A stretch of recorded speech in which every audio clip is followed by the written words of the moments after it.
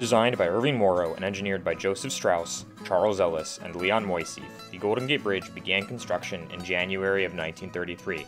Construction lasted for 4 years, and upon completion, the bridge cost $523 million, or about $25 million under budget. The bridge spanned nearly 2 miles long and serviced over 100,000 vehicles per day upon its opening. Today, the bridge's beauty is credited to its Art Deco design and international orange color. The color was once hotly disputed by the US Navy and Air Force, who were worried of collisions in high fog conditions. Wanting the bridge painted in a high visibility jacket, the two branches preferred a yellow and black striped, or red and white striped pattern. When steel for the bridge arrived, it was coated in a burnt red and orange corrosive resistant primer.